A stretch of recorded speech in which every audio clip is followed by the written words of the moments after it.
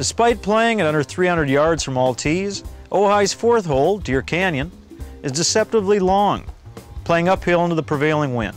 This is a simple hole that can only be made more difficult by players trying to shorten their approaches by hitting longer drives.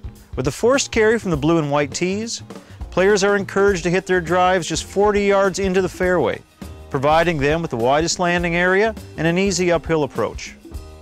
Warning: as the length of your drive increases, the width of the landing area narrows and brings into play very challenging shots if your ball misses the fairway.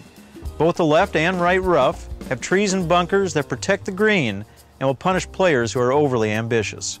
So keep it short, keep it simple, and you'll find yourself on a green featuring a couple of swales that won't stand in your way of making par.